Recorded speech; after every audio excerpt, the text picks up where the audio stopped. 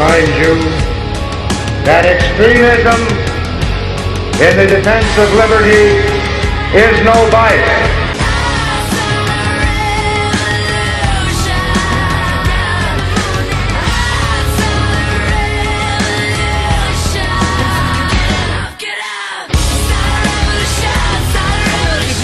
Travis Cook back with you once again, and the sequester has been the talk of Washington this week. It's been the talk of all the news shows this week, and you have people all over the place painting grim tales of what will happen if these supposed spending cuts are allowed to go through. Never minding that there's not any actual spending cuts coming up. It's just reductions in what we thought we were going to spend. We're going to spend a little bit less than we were.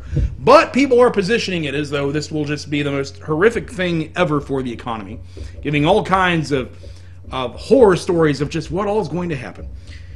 You know, I'm looking at all this, and I got to say something here. And this, what I'm about to say, sure, it's going to piss off a lot of liberals, but this is going to piss off a lot of Republicans too. I'm going to get grief from both sides on this one. The more I think about this, the more I look at this, I'm starting to think, bring on the sequester. Bring it on. And here's why I say that.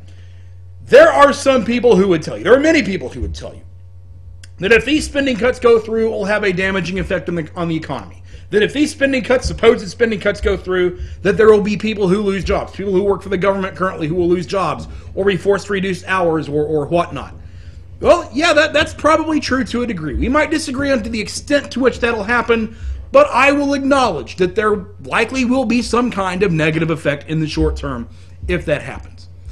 But then I really think about it, and I think, you know what? If that happens, which it's likely to, if there is a negative economic result of this, then what does that actually tell us? What does that negative economic result tell us?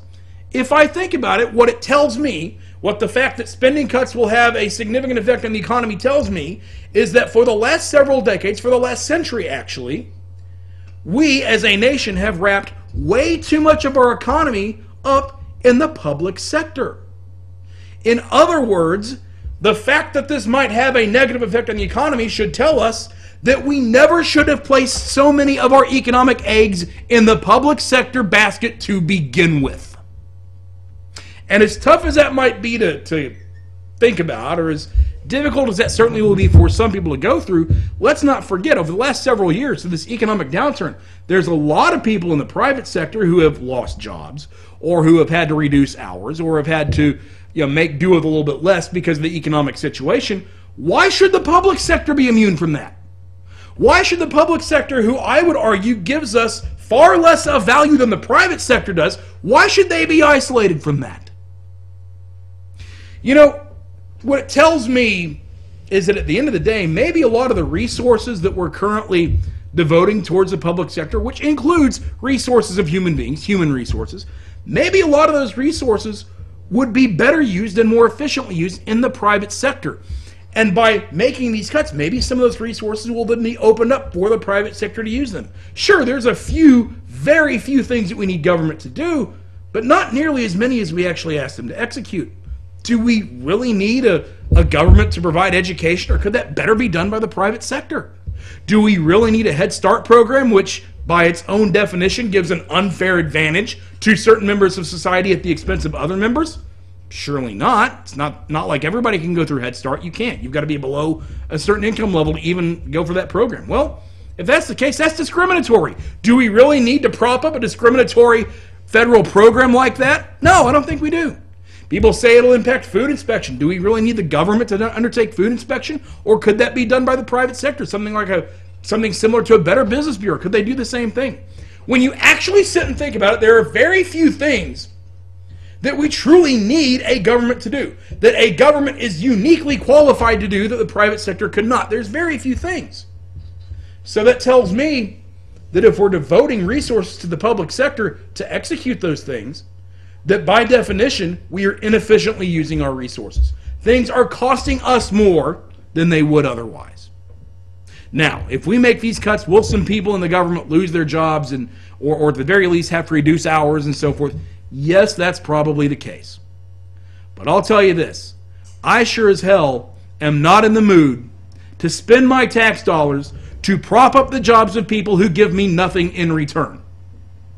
I'd rather those people go to the private sector, prove to me that they can provide something of value, and then I will spend money on them. You know what? I'm not real happy with all the cuts that are going to come down with this sequester if it goes through.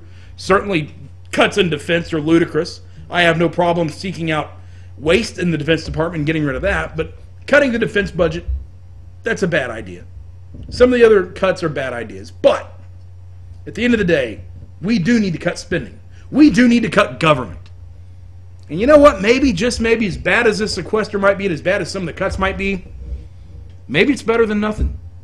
Maybe we're at least starting the process that we've needed to go through for a half century or better. I don't like all the cuts any more than you do. But we got to start cutting something. We need to start cutting not only spending, but cutting government. The biggest problem we have as a nation, bar none, is that for the last century, we have borrowed a lot of money we did not have to fund a government we largely did not need. And the biggest fear of the Democrats in this, and they've hinted at this a little bit the last couple of weeks, the biggest fear some of them have is that once these sequester cuts go into place, maybe, just maybe, people will sit and realize after a week or two, hey, wait, my life is not appreciably worse after these cuts than it was beforehand. And then maybe you think, hey, maybe I don't need so much government in my life. It's what we conservatives have been telling you all along. Maybe it needs to be demonstrated. So if so, bring on the sequester. Imperfect as it is, start cutting something. And then we can go to the next level after that. That's it for this time. This is America's Evil Genius, Travis Cook. We will see you next time.